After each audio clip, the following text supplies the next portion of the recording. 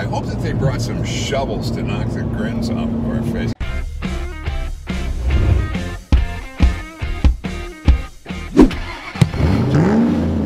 Hi everybody, welcome to another edition of His Turn, Her Turn. I would be the His Turn part of that, Paul Bryan, along with the car coach, Lauren Fix. Hello. Hello.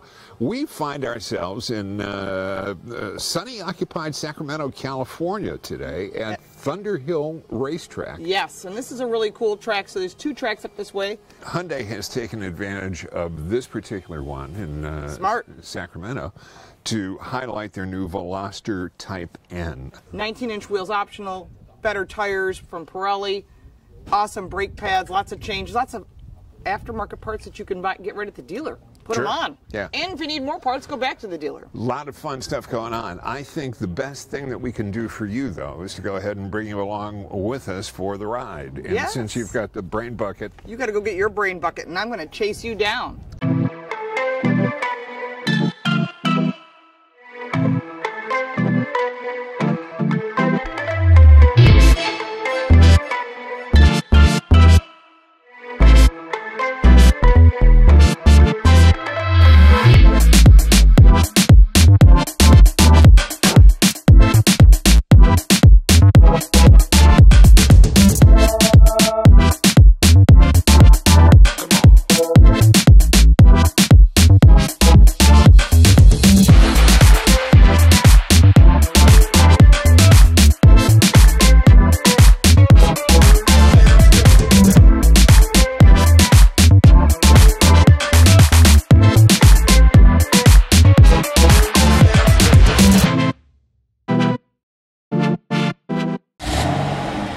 I got a big old grin on my face that I'm really enjoying. I hope that they brought some shovels to knock the grins off of our face. As soon as you sit in this car, and you had your impression over on that side, you know, but I'm bigger than you are.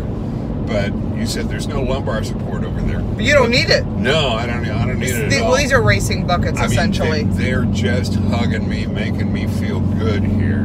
But the seats are comfortable on the passenger side. Yeah, I love the really thigh are. support. And they're not powered on this No, side they're not either here. The seats are comfy. Because mind you, these are not daily driver seats. These are racing buckets, essentially, that have some nice padding in them. Gosh, that exhaust note sounds nice. Yeah, it does, huh? Well, what they're doing is they're giving that burn back. You know, that burbling is just excess gasoline in the exhaust, and so it's burning it. So it's exciting. 6-speed manual.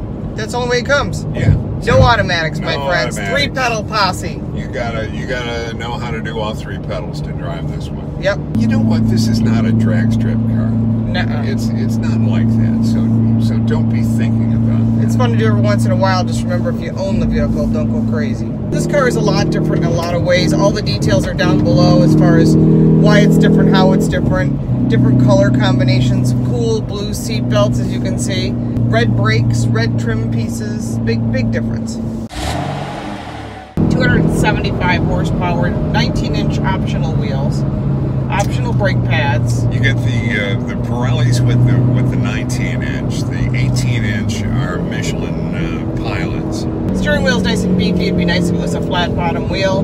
It's nice tight. It's a very German feeling car, thanks to Albert Biermann. Like the real gauges. I love the fact that you can do the rev matching. If you don't want to, you can shut it off. You can set your mode for, you know, eco mode if you just want to drive it every day. Center stack is 8-inch standard, Infinity Audio, Apple CarPlay, Android Auto, no wireless charging, but I don't think that makes much of a difference in this car. Pretty basic buttons, pretty basic controls for the heating, cooling, lots of plug-ins for chargeability. 2 cup holders. I do like the third door in this car.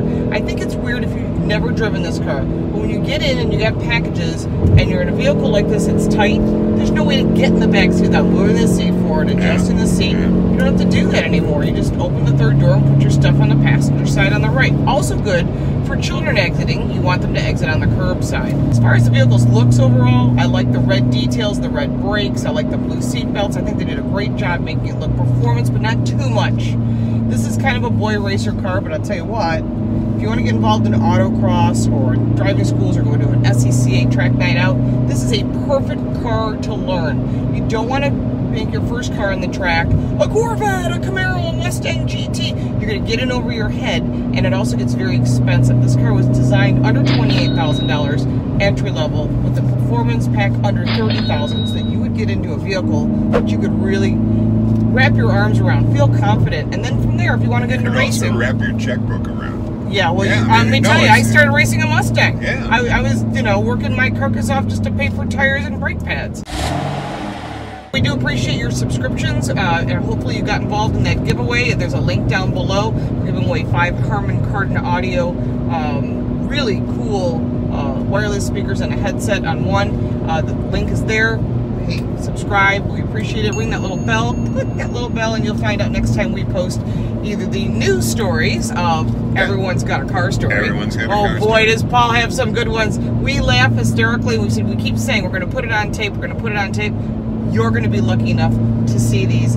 I have a great story that will blow your mind, and that no one will ever be able to do again. I got quite a few stories. Can we tease one? Sure. Paul drives the Pope Mobile. Yeah. You're not going to believe it. Check it out. We also have a story of us, what happened to us in Spain, that might be something that we hope never happens to anybody else. No. But there's some really great stories. We're going to get some other of our friends like Javier Mota and Al Vasquez. You should follow them too. I want to go back on the track. They said we can spend the rest of the day on the track. Why not? Someone else's tires, someone else's car. Thank you so much for being with us. Take care. We'll see you next time. We are rolling. All right, ladies and gentlemen, boys and girls, buckle up. Fix is at the wheel. I'm kind of chuckling to myself at the shift light. You should shift. I'm not shifting. Torque band, baby.